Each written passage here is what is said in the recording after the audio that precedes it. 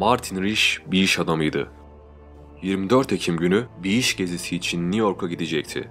24 Ekim sabah 8'deki uçağına yetişebilmek için evinden ayrıldı.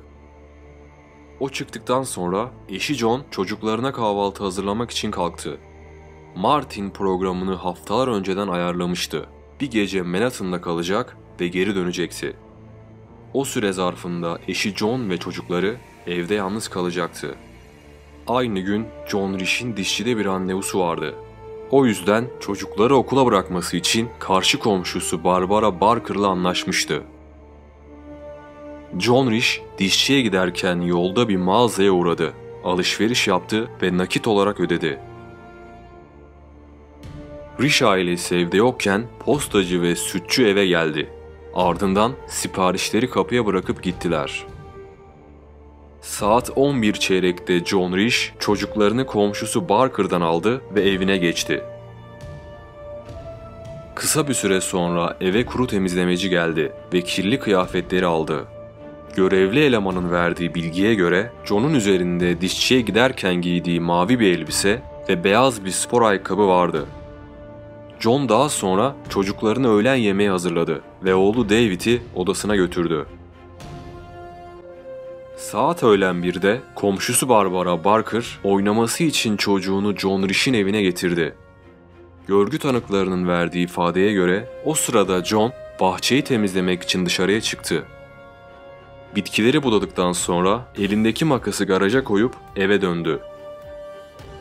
Saat 2'ye doğru Joan tekrardan dışarıya çıktı ve çocuklarını komşusu Barbara Barker'a götürdü. Joan biraz sonra geri döneceğini söyledi ve oradan ayrıldı. Komşusu Barbara saat 2 Joan Risch'i dışarıda gördü. Joan elinde kolları olan kırmızı bir şeyle garajdan çıkıp yola doğru yürümeye başladı. Barbara Joan'un elindeki şeyin ne olduğunu anlayamadı. Joan'un elindeki nesneyle dışarıda yaramazlık yapan çocukları korkuttuğunu düşündü. Bu Joan Risch'in canlı olarak görüldüğü son andı. Saat 3 yani Barbara Joan Risch'i gördükten bir saat sonra komşuları Virginia King okuldan döndü. Otobüsten indiği sırada daha önce görmediği General Motors marka bir araç gördü. Aracın rengi maviydi ve fazlasıyla eskimiş bir görünüme sahipti. Barbara Barker saat 3:40 gibi çocukları gezdirmek ve alışveriş yapmak için evden ayrıldı. Hiçbir şüpheli durum yoktu. O anlarda Joan'un hala evde olduğuna inanmaktaydı. Belli bir süre sonra Barbara geri döndü ve Joan'un kızı Lillian Barbara'dan ayrılıp evine doğru gitti. Lillian gideli 5 dakika bile olmamıştı ki koşarak Barbara'nın evine geldi. Korku dolu bir ifadeyle Barbara'ya "Annem evde yok. Mutfak kırmızı boyalarla kaplı. Kardeşim de beşiğinde ağlıyor. Çünkü bezi değiştirilmemiş," dedi. Panikle eve giden Barbara, Lillian'ın anlattığı her şeyin doğru olduğunu gördü. Hemen polisi aradı ve durumu bildirdi. Polisler 5 dakika içerisinde Barbara'nın evine geldi ve durum hakkında bilgi aldılar. Ardından da Joan Risch'in evine gittiler. Mutfak duvarında kanlar, devrilmiş bir masa ve koltuk gördüler. Telefon normalde duvara monteli bir şekilde olması gerekirken sökülüp lavabonun içindeki çöp kutusuna atılmıştı. Polis memuru Mike, Joan Risch'in intihar ettiğini düşündü ve evi aramaya başladı. Joan hiçbir yerde yoktu. İlk olarak evin çevresi aranmalıydı. O yüzden Mike bir destek ekibi çağırdı. Olay polis memuru Mike'ın sandığından çok daha karmaşıktı. O da bunu fark edince Şef Leo'yu aradı ve polis merkezindeki tüm bölümlerin olaya dahil olmasını istedi. Polis merkezi bütün hastaneleri aradı. Joan Risch'e benzeyen bir kadının gelip gelmediğini sordu. Barbara Barker da Joan'un eşi Martin Risch'i aradı ve durum hakkında bilgilendirdi.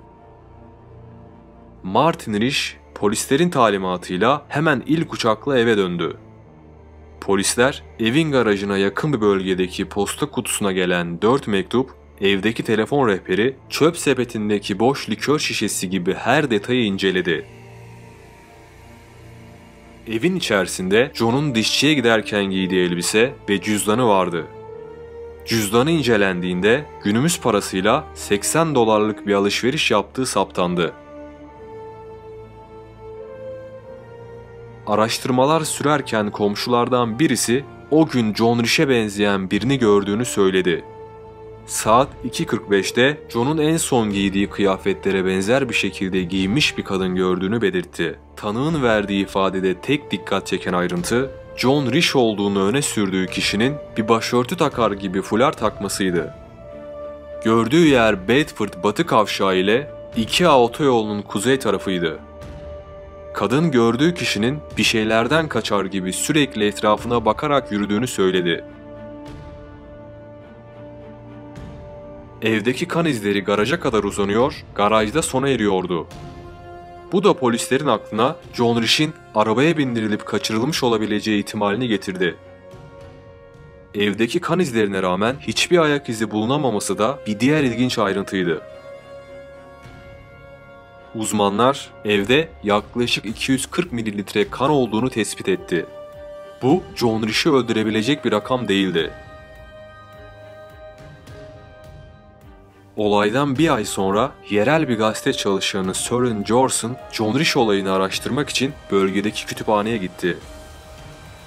Kütüphanede Joan Risch'in 2 ay önce Brigham Young'ın 27 eşinin kaybolması hakkında yazdığı kitabı okuduğunu öğrendi.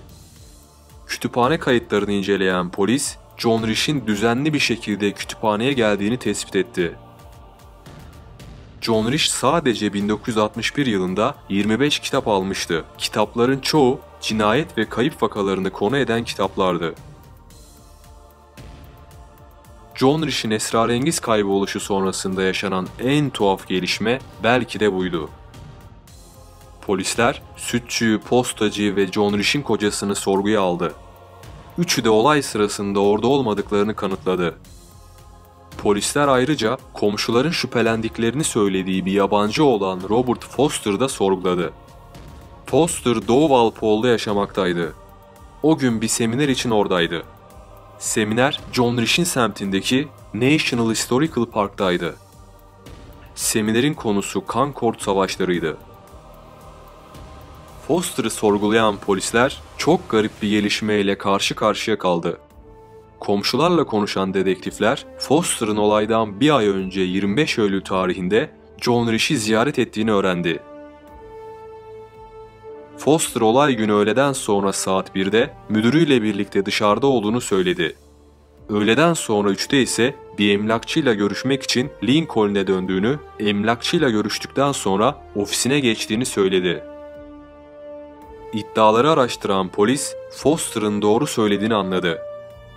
Foster'ın anlattığı her şey doğruydu. Ve polisin elinde hiçbir kanıt yoktu. O yüzden Robert Foster serbest bırakıldı. Polisler olayı aydınlatabilecek bir ifade veren birisi olursa ödül verileceğini söyledi. Olay hakkında kapsamlı bir makale yazıldı ve makale gazetelere dağıtıldı. Belirli bir süre sonra Lincoln kasabası civarında insan organları bulundu. Ama yapılan incelemelerde organların Joan Risch'e ait olmadığı anlaşıldı. Joan'ın kocası Martin Risch çocuklarıyla birlikte yaşamaya devam etti. Joan Risch yasal bir şekilde ölü ilan edilmedi. Yaklaşık 10 yıl sonra Milli Park Servisi park alanlarını genişletmek için Risch ailesinin evi de dahil olmak üzere bölgedeki birçok evi satın aldı. Böylelikle Joan Risch olayının gizemi çözülemeden dava dosyası kapatıldı. Martin Risch 2009'da vefat etti. Eşi Joan Risch'in akıbeti ise hiçbir zaman bilinemedi.